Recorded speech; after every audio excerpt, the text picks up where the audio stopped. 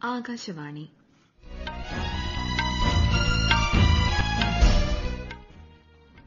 നമസ്കാരം.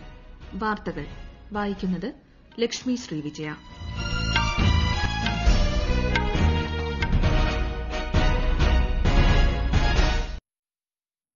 പ്രധാന വാർത്തകൾ. രാജ്യത്ത് രോഗമുക്തി നേടിയത് 6868 പേർ.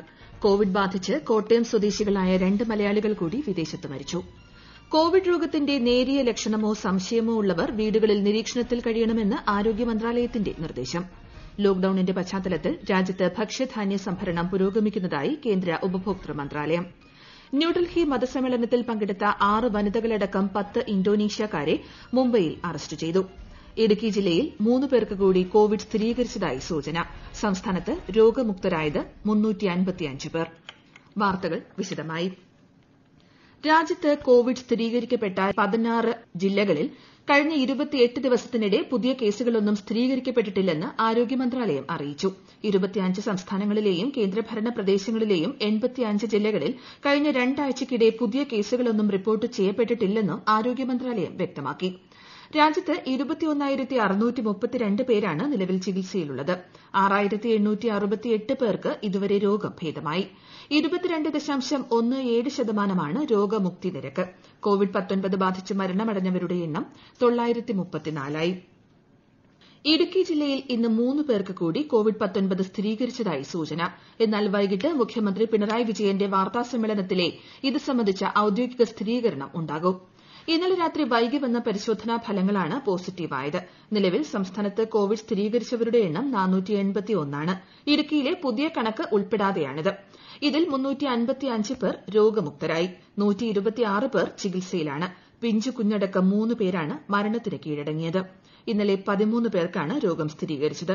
13 പേർ രോഗമുക്തരാകുകയും ചെയ്തു. കോവിഡ് ബാധിച്ച് കോട്ടയം സ്വദേശികളായ 2 മലയാളികൾ കൂടി വിദേശത്ത് മരിച്ചു. കോട്ടയം മാന്നാനം സ്വദേശി സെബാസ്റ്റ്യൻ വല്ലാത്തറ യുഎസിലെ ഷിക്കാഗോയിലും കോട്ടയം വെളിയന്നൂർ സ്വദേശി അനൂജ് കുമാർ ലണ്ടനിലുമാണ് മരിച്ചത്. ലോകത്ത് കോവിഡ്-19 ബാധിതരുടെ എണ്ണം 30 ലക്ഷം കവിഞ്ഞു. 2,11,530 പേരാണ് ഇതുവരെ ലോകമെമ്പാടും മരിച്ചത്. അമേരിക്കയിൽ 6 പുതിയ മരണങ്ങൾ ഉൾപ്പെടെ ആകെ മരണസംഖ്യ 56,800 കടന്നു. 10 ലക്ഷത്തിലേറെ പേർക്കാണ് രോഗബാധ സ്ഥിരീകരിച്ചിട്ടുള്ളത്. 150 പേർക്ക് പുതുതായി രോഗം സ്ഥിരീകരിച്ചു. സ്പെയിനിൽ മരണസംഖ്യ 23,500 കവിഞ്ഞു.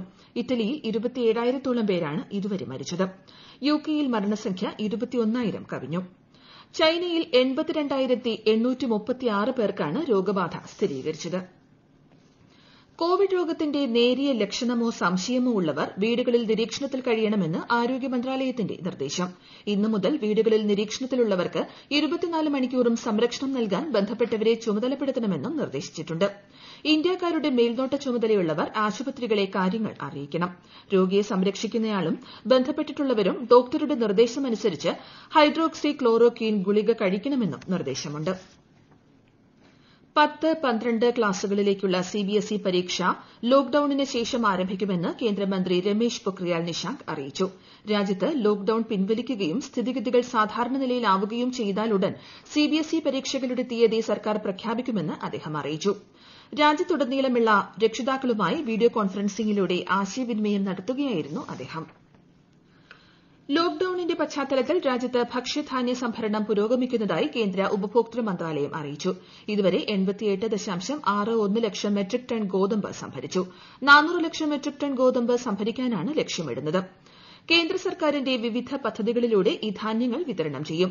പ്രധാൻമന്ത്രി ഗരീബ് കല്യാൺ യോജനയ്ക്ക് കീഴിലുള്ള സൌജന്യ ധാന്യ വിതരണം പുരോഗമിക്കുകയാണെന്നും മന്ത്രാലയം അറിയിച്ചു. കോവിഡ് ചികിത്സാ രീതികൾ കൂടുതൽ സജീവമാക്കണമെന്ന് കേന്ദ്ര ആരോഗ്യമന്ത്രി ഹർഷവർദ്ധൻ രാജ്യത്തെ വിവിധ ആശുപത്രികളോട് നിർദ്ദേശിച്ചു. ന്യൂഡൽഹി എയിംസ് അധികൃതരുമായി നടത്തിയ വീഡിയോ കോൺഫറൻസിംഗിലാണ് മന്ത്രിയുടെ നിർദ്ദേശം. കോവിഡ് രോഗികളുള്ള മേഖലയിൽ പ്രവർത്തിക്കുന്ന ആരോഗ്യ പ്രവർത്തകരെ സംബന്ധിച്ച് പൊതുജനങ്ങൾക്കിടയിൽ തെറ്റിദ്ധാരണ അകറ്റണമെന്നും അദ്ദേഹം ആവശ്യപ്പെട്ടു. ന്യൂഡൽഹി മതസമ്മേളനത്തിൽ പങ്കെടുത്ത 6 വനിതകളടക്കം 10 ഇന്തോനേഷ്യക്കാരെ മുംബൈയിൽ അറസ്റ്റ് ചെയ്തു. ലോക്ഡൌൺ ലംഘിച്ചതുൾപ്പെടെയുള്ള കുറ്റങ്ങളാണ് ഇവരുടെ പേരിൽ ചുമത്തിയിട്ടുള്ളത്. ക്വാറന്റൈനിൽ കഴിഞ്ഞിരുന്ന ഇവരുടെ നിരീക്ഷണ കാലാവധി പൂർത്തിയാക്കിയതിനെ തുടർന്നാണ് അറസ്റ്റ് രേഖപ്പെടുത്തിയത്. ഇന്തോനേഷ്യയിൽ നിന്ന് സമ്മേളനത്തിലെത്തിയ 12 അംഗ സംഘത്തിൽപ്പെടുന്ന ഇവർ മുംബൈയിലെ ഒരു ഫ്ളാറ്റിൽ ഒളിച്ചു താമസിക്കുകയായിരുന്നു. ഈ വാർത്തകൾ ആകാശവാണിയിൽ നിന്ന്. കൊറോണ ആശങ്കയല്ല, ജാഗ്രതയാണ് വേണ്ടത്. കേന്ദ്ര ആരോഗ്യ മന്ത്രാലയം പുറപ്പെടുവിക്കുന്ന നിർദ്ദേശങ്ങൾ. ജനങ്ങൾ കൂട്ടം കൂടുന്നത് ഒഴിവാക്കുക. പനിയോ ചുമയോ ഉള്ളവർ മറ്റുള്ളവരുമായി ഇടപഴകാതിരിക്കുക. ഇടയ്ക്കിടെ കൈകൾ സോപ്പും വെള്ളവും ഉപയോഗിച്ചോ സാനിറ്റൈസർ ഉപയോഗിച്ചോ വൃത്തിയാക്കുക. കൈകൾ കൊണ്ട് ഇടയ്ക്കിടെ മുഖത്ത് സ്പർശിക്കുന്നത് ഒഴിവാക്കുക. പൊതുസ്ഥലങ്ങളിൽ തുപ്പരുത്. പനിയോ ചുമയോ ശ്വാസതടസ്സമോ തുടരുന്ന സാഹചര്യത്തിൽ വൈദ്യസഹായം തേടുക. കൊറോണയെ സംബന്ധിച്ച വിവരങ്ങൾക്ക് ആരോഗ്യ മന്ത്രാലയത്തിന്റെ 1075-ലും ദിശയുടെ 1056-ലും ആരോഗ്യവകുപ്പിന്റെ 047123092550 എന്ന നമ്പരിലും ബന്ധപ്പെടാം. കോവിഡിന് പിന്നാലെ ഡെങ്കിപ്പനിയും പടരുന്ന കാസർഗോഡ് ജില്ലയിൽ പ്രതിരോധ നടപടികൾ ശക്തമാക്കി ജില്ലാ ഭരണകൂടവും ആരോഗ്യവകുപ്പും. വിശദവിവരങ്ങളുമായി കാസർഗോഡ് നിന്നും ആകാശവാണി പ്രതിനിധി പി ജഗന്നിവാസൻ. കാസർഗോഡ് ജില്ലയിൽ ഇന്നലെ പുതുതായി പോസിറ്റീവ് കേസുകളൊന്നും റിപ്പോർട്ട് ചെയ്തില്ലെങ്കിലും ഇന്നലെ 8 പേരെയാണ് ഐസൊലേഷൻ വാർഡിൽ പ്രവേശിപ്പിച്ചത്. ജില്ലയിൽ ഇന്നലെ 2023 പേരാണ് നിരീക്ഷണത്തിലുള്ളത്. വീടുകളിൽ 1986 പേരും ആശുപത്രികളിൽ 37 പേരുമാണ് നിരീക്ഷണത്തിലുള്ളത്. ജില്ലയിൽ ഇതുവരെ രോഗബാധ സ്ഥിരീകരിച്ച 160 പേരാണ് രോഗമുക്തരായിരിക്കുന്നത്. ജില്ലയിൽ 15 പേരാണ് ഇപ്പോൾ രോഗബാധിതരായിട്ടുള്ളത്. അതേസമയം കാസർഗോഡ് പൈവള്ളിക പഞ്ചായത്തിലെ വിവിധ പ്രദേശങ്ങളിൽ ഡെങ്കിപ്പനി പടർന്നു പിടിക്കുന്ന സാഹചര്യത്തിൽ പ്രതിരോധ പ്രവർത്തനങ്ങൾ ശക്തമാക്കി ആരോഗ്യവകുപ്പ്. ജില്ലാ വെക്ടർ കൺട്രോൾ യൂണിറ്റിലെയും ബയാർ പ്രാഥമികാരോഗ്യ കേന്ദ്രത്തിലെയും ജീവനക്കാർ ഡെങ്കിപ്പനി ബാധിത പ്രദേശത്ത് നടത്തിയ പരിശോധനയിൽ ഡെങ്കിപ്പനിക്ക് കാരണമാകുന്ന ഈഡിസ് കൊതുകുകളുടെ സാന്നിധ്യം വ്യാപകമായി കണ്ടെത്തി. ജില്ലയിലെ മലയോര പഞ്ചായത്തുകളിൽ കൂടാതെ മറ്റ് പഞ്ചായത്തുകളിലും ഡെങ്കിപ്പനി പടരുകയാണ്. തെലങ്കാനയിലെ കേന്ദ്ര മന്ത്രിതല സംഘത്തിന്റെ സന്ദർശനം തുടരുന്നു. ഇന്നലെ അവസാനിക്കേണ്ട സന്ദർശനം ഇന്നത്തേക്ക് കൂടി നീട്ടുകയായിരുന്നു. ഹൈദരാബാദിലെയും സമീപ പ്രദേശങ്ങളിലെയും ഹോട്ട്സ്പോട്ടുകൾ സംഘം ഇന്ന് സന്ദർശിക്കും. കോവിഡ് പ്രതിരോധത്തിനായി സംസ്ഥാന സർക്കാർ രൂപീകരിച്ചിരിക്കുന്ന മാർഗ്ഗങ്ങളും ലോക്ഡൌൺ സ്ഥിതിയും സംഘം വിലയിരുത്തും. ഡൽഹി പോലീസിനെ പ്രധാനമന്ത്രി നരേന്ദ്രമോദി അഭിനന്ദിച്ചു. രാജ്യതലസ്ഥാനത്തെ ഗുരുദ്വാര ബംഗ്ലാ സാഹിബ് നടത്തിയ കോവിഡ് പ്രതിരോധ സേവനങ്ങളെ അഭിനന്ദിച്ചുകൊണ്ട് ഡൽഹി പോലീസ് ഇന്ന് ഗുരുദ്വാരയ്ക്ക് ചുറ്റും സൈറൻ പരിക്രമണം നടത്തിയിരുന്നു. ഈ സംഭവം ചൂണ്ടിക്കാട്ടിയാണ് പ്രധാനമന്ത്രിയുടെ അഭിനന്ദനം. കൊറോണ വൈറസ് പടരുന്നത് തടയാനായി ഡൽഹി സർക്കാർ നിയന്ത്രണ മേഖലകളുടെ എണ്ണം 99 വർദ്ധിപ്പിച്ചു. ഇത്തരം പ്രദേശങ്ങളുടെ അതിർത്തി അടയ്ക്കുന്നതിനുള്ള ഉത്തരവ് ഡൽഹി സർക്കാർ പുറപ്പെടുവിച്ചു.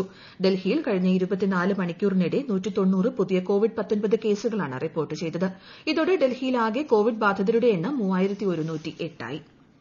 തമിഴ്നാട്ടിൽ പുതുതായി 52 പേർക്ക് കൂടി കോവിഡ് സ്ഥിരീകരിച്ചു. ഇതോടെ കോവിഡ് സ്ഥിരീകരിച്ചവരുടെ എണ്ണം 1937 ആയി. നിലവിൽ 809 പേരാണ് ആശുപത്രികളിൽ ചികിത്സയിലുള്ളത്.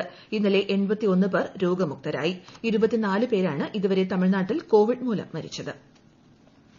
അന്തർ സംസ്ഥാന ട്രക്ക് തൊഴിലാളികൾക്കായി എറണാകുളം ജില്ലയിൽ പ്രത്യേക പെരുമാറ്റച്ചട്ടം നടപ്പിലാക്കും. വിശദാംശങ്ങളുമായി കൊച്ചിയിൽ നിന്നും ആകാശവാണി ലേഖകൻ MC ജയചന്ദ്രൻ.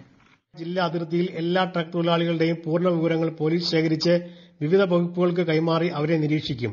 ചരക്കുമായി എത്തുന്ന ട്രക്ക് തൊഴിലാളികളെ തദ്ദേശീയരുമായി ഒരു തരത്തിലും ഇടപഴകാൻ അനുവദിക്കില്ല.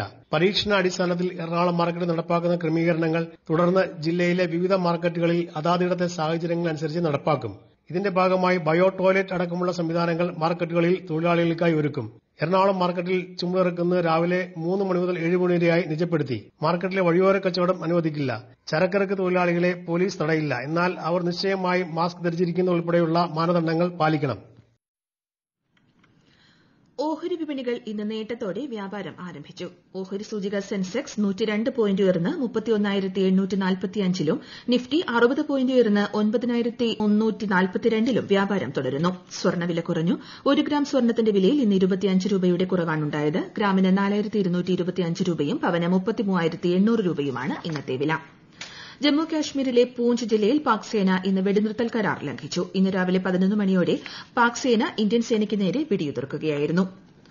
ആകാശവാണി മുൻ programme executive R Vasudevan Potti Thiruvananthapuram കരമനയിൽ അന്തരിച്ചു. 82 വയസ്സായിരുന്നു. തിരുവനന്തപുരം, തൃശൂർ, കോഴിക്കോട്, തിരുച്ചിറപ്പള്ളി നിലയങ്ങളിൽ പ്രവർത്തിച്ചിട്ടുണ്ട്. പ്രധാന വാർത്തകൾ വീണ്ടും. രാജ്യത്ത് രോഗമുക്തി നേടിയത് 6,868 പേർ. കോവിഡ് ബാധിച്ച് കോട്ടയം സ്വദേശികളായ 2 മലയാളികൾ കൂടി വിദേശത്ത് മരിച്ചു. കോവിഡ് രോഗത്തിന്റെ നേരിയ ലക്ഷണമോ സംശയമോ ഉള്ളവർ വീടുകളിൽ നിരീക്ഷണത്തിൽ കഴിയണമെന്ന് ആരോഗ്യ മന്ത്രാലയത്തിന്റെ നിർദ്ദേശം. ലോക്ഡൌണിന്റെ പശ്ചാത്തലത്തിൽ രാജ്യത്ത് ഭക്ഷ്യധാന്യ സംഭരണം പുരോഗമിക്കുന്നതായി കേന്ദ്ര ഉപഭോക്തൃ മന്ത്രാലയം. ന്യൂഡൽഹി മതസമ്മേളനത്തിൽ പങ്കെടുത്ത 6 വനിതകളടക്കം 10 ഇന്തോനേഷ്യക്കാരെ മുംബൈയിൽ അറസ്റ്റ് ചെയ്തു. ഇടുക്കി ജില്ലയിൽ 3 പേർക്ക് കൂടി കോവിഡ് സ്ഥിരീകരിച്ചതായി സൂചന. സംസ്ഥാനത്ത് രോഗമുക്തരായത് 355 പേർ. വാർത്തകൾ കഴിഞ്ഞു. ഈ നിലയത്തിൽ നിന്നുള്ള വാർത്താ പ്രക്ഷേപണം ഇനി വൈകിട്ട് 6:20.